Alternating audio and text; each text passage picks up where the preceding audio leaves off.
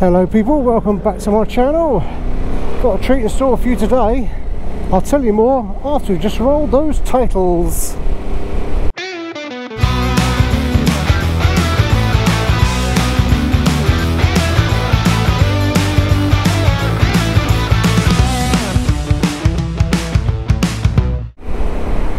Right, what have we got in store for you? We are road testing 4 phone mounts for your motorcycle. We've got an Amazon cheapie all the way from China, but we have got Oxford's brand new Cliqr. They were kind enough to donate one for me to review for you. Who else have we got? We have got Quadlock and the ever popular SP Connects. So I'm just going to head up into the Sussex Downs. I'm going to give these units a bit of a road test, one by one, and let's see what I think. Right, what do we have up first? We are trying, all the way from China, a £8.99 cheapie, all the way from Amazon. Bought it myself, but you've got to try these things.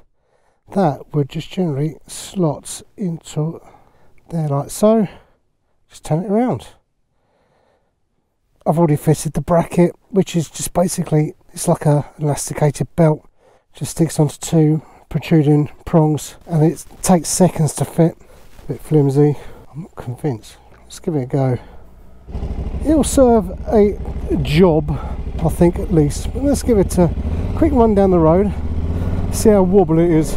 It's functional, does what it needs, but I would be concerned over time that that rubber could ping off at any time. But I do like the way you can rotate it with these. Oh, do I want heated gloves on? Nope. I'll tell you where this would be ideal: on my wife's exercise bike, but for my bike I don't think so.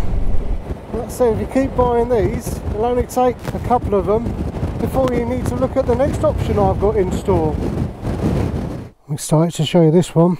This is Oxford's Cliqr. The only problem with the rubber bones, just this bit just pinches. It would have been better for the nut to be screwed into there. I can see why they've done it, but it's a bit of a faff. Just tighten that up. Takes seconds, literally, but because it's rubber, it takes that vibration away, which I don't think you would encounter many issues with. Self-adhesive backing. That is ultra strong. I tried to peel it off earlier and I still can't. So some people will be cautious with this. The sales material shows it actually going on the back of the phone. Would have been better on the website to show it being stuck to a phone cover. Now I like this because it just slides in there, just clicks in. Couldn't be any easier than that. Just push the button on the outer side and it just comes off. The bit I like about it is that it also does landscape portrait. Oxford products, very, very nice. Not bad for 25 quid. Actually, I think this one's near on 30 quid. Would have liked that to point straight up, or have an option where we could actually revert the other way. So I am a little stuck with this because it's getting in the way of my arm on my mirror. Personally, I prefer it in portrait. Kalamoto looks better in portrait than that anyway. But there's plenty of flex in there. If you're concerned about the adhesive, I've been assured it will take wind strengths of over 100 miles an hour. I can't pull that off. I'm trying to look. Oh, let's give it a go. There we are, using the Cliqr. I have to excuse the shape of my handlebars, but that is its limitation, is that you can't sort of shape it into the kind of positions that you want to get it into. It's almost forwards, backwards, and you're just fixed with, that's it. The advantage though, you can have it instantly into either landscape or portrait. And I think when you're working with any mounts like this, they need to be adaptable, so you can have landscape and portrait on the go. The tab on this is quite it's like a mini brick, so there is a good chance that it will sort of like snag as you put it into your pocket. So I haven't tried it, but you know, for the money which for this is about $29.99, I would feel reasonably confident in keeping this on my bike. I probably wouldn't choose it for any particular long journeys or if I'm touring all the time, but if you're certainly, you know, 125, 500 rider who does his business around the town and just would like to access the music and things like that, I think this will be absolutely perfect for you. I like it, but I also like the way it just flexes. Look, I'm just hitting it quite hard. And it's not coming away. In fact, that's moving around. Liking that. Just I can't adjust it specifically to how I would like. But yeah, I'm impressed. The positives: I can choose my own phone cover. And we'll put the next one on. Next in my armoury is SP Connect. Again, it's something that takes seconds to fit, but we need 3 or 4 screws for this. I like the fact that the screws are at the front.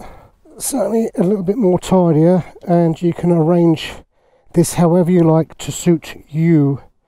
It also comes with its own case, but this bit here actually moves. This remains static. It's this bit that moves. There we go, easy. And then to take off. The problem with this one is, to go you can't do landscape. Well, you can, but it just means that you've got to undo the screw, rotate that 90 degrees, so you've got to take a Allen key with you. And that's not the only thing you need to take with you. And I'll show you a second. If this turns and then gets stuck, you're stuck. You can't be able to mount it on the phone. That's why they give you this. So you put it in there and then you can correct the position. So if it's in an incorrect position like there, you cannot mount that onto that spindle. So you need to use this key to then reset it. You see, just turn and it can't engage. You turn, now you have these spindles to engage. That doesn't provide me with confidence. What happens if you lose that?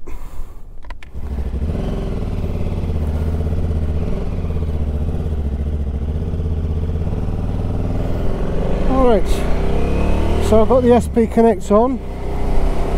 Certainly this unit has got the anti-vibration module attached, which is something I'd probably recommend if you got a phone which is worth £1 or £2, just to iron out those vibrations, because some motorcycle engines are not compatible with the stabilisation you get with the phones. It can destroy them. It's not just Quadlock, it can affect other mounts too. But unlike the other ones, this is using aircraft grade aluminium, which has been CNC'd. The good thing about this is that you can actually mount it and position it how you like. For this purpose, I've just left it as is. It's just a road test review, and I'll probably like to do a little bit more tweaking to get it sitting right. I would be confident in using SP Connect if I'm touring and not having to worry about stabilised issues with the phone's camera. It's also at the pricey end of the market. I mean, you're talking like 80, 90 quid.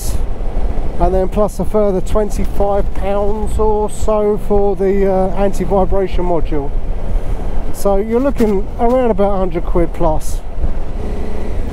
Now obviously there are plenty of accessories that are available with some of these devices. So, you know, as for like, you know, mirror mounts, specialised handlebars you will probably find on a BMW RT, is there are nuts, bolts and fixings available for those particular models with the SP Connect, so you can actually bolt straight into the handlebar. Really good, really convenient. I'll throw up a picture of a friend's motorcycle with one installed.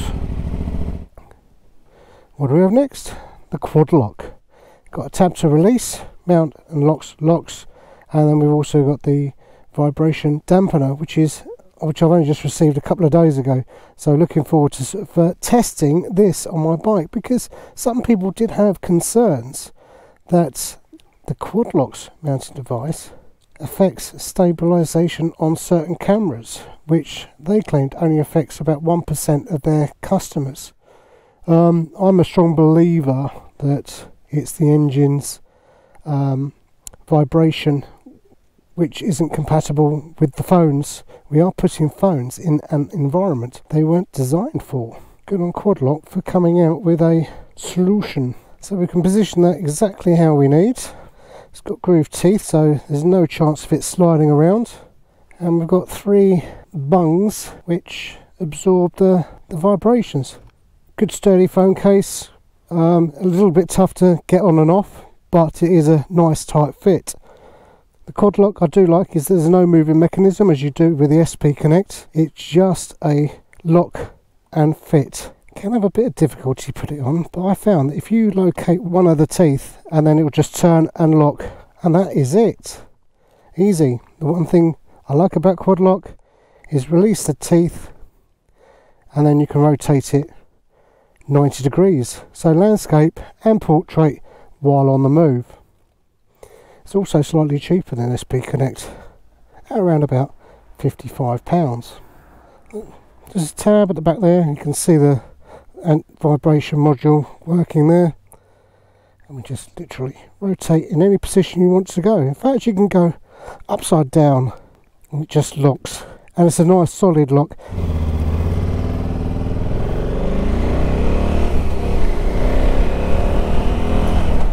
I've looked at a lot of phone mounts for motorcycles, and the choice can be a little bit, you don't know what you're going to get until you've got it. And I think there is with some mounts an acceptance that it just does the job. While you don't want to be paying nearly about 100 quid or so for a phone mount, I do think that the quality, the design, the aesthetics, while it's on the bike, its practicality, its versatility, you'll only get with those mounts which are the upper end of that 70, 80, 90 quid mark. While the cheaper ones do a job, and I must admit I was impressed with Oxford's Cliqr, that there's a place and a position for all of them. The Amazon cheapie from China, get rid of that, that's not worth it. I'm just concerned that the rubber will just disintegrate over time and it'll just snap and that's it, your phone's gone. The Cliqr, I think, would be absolutely perfect for round town, localised, riding on your bikes, commuting. It does the job, it does it really well. 90 degrees, I mean, what more do you want? The downside to that is when you get home, if you don't like the tab on the back, you've just got to take the phone out of the case and put it into another case. So you'll probably be walking around with 2 cases. SP Connect. Do like SP Connect, don't get me wrong. The versatility of like shaping it and putting it into a position that you like is absolutely fantastic. But for the price, it's just a little bit too much. Especially when you can't do portrait or landscape while on the move. So Quadlock, what do we like about Quadlock? Price point, it's a really good unit for the price. Quality parts, it's got a spring-loaded mechanism, so you know it's locked into position. And the clever bit about it is that you can actually lock it in landscape and portrait positions. So which one would I plunge for? Any day of the week, I'm afraid it has to be Quadlock. But now I have got a vibration dampener, I'm a lot happier. If you enjoyed this video, do like, it would be greatly appreciated. If you like what we're doing and want to see more, do subscribe and hit that notification bell. It would be fantastic to have you along. Go on, hit that button. Anyway, that's me for this video. Thanks very much indeed for watching, and we'll catch you next time.